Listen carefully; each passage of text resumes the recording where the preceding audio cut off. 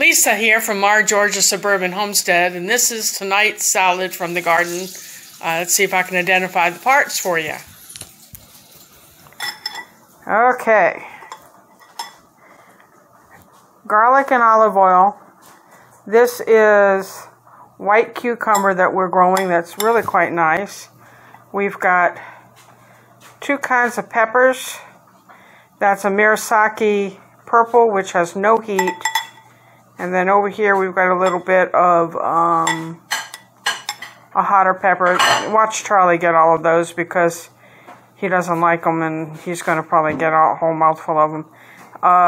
That's just the way it rolls.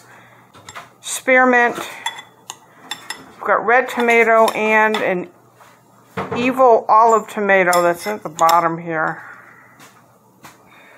See if I can find it. A little bit of salt, a little bit of pepper. I know those look really bad, but they are actually kind of sweet. There it is. There's a evil olive. It's kind of a tart little tomato mixed with a sweet tomato. I'm gonna mix that up, and Charlie will probably put some balsamic vinegar on his, and I'll put feta cheese on mine and a little bit of vinegar. And we'll be good to go. Eating from the garden, eating healthy. Don't forget to hit that subscribe button, thumbs up, make a comment. See how you would have handled this. Again, we have just a little bit of the awi pepper in it.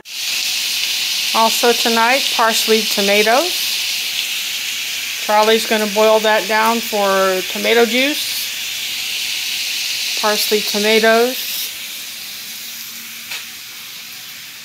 We've got steamed Brussels sprouts with yellow squash. That's English custard squash that goes along with, of course, the salad I just featured.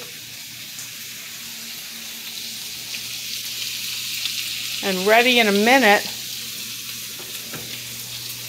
going to be baked redfish with garden-grown tomatoes and garlic.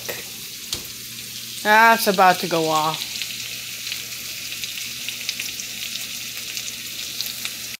Okay, here's the plate put together. We've got from the garden English custard squash steamed with the Brussels sprouts. We've got the baked redfish with Jamaican spices.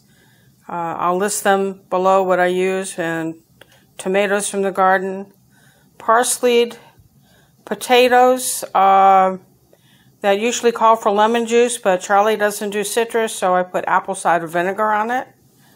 And there's that lovely salad that I showed you here. Again, Charlie doesn't do dairy, so I served mine and then put feta cheese on it. So that's dinner tonight. How's that for healthy?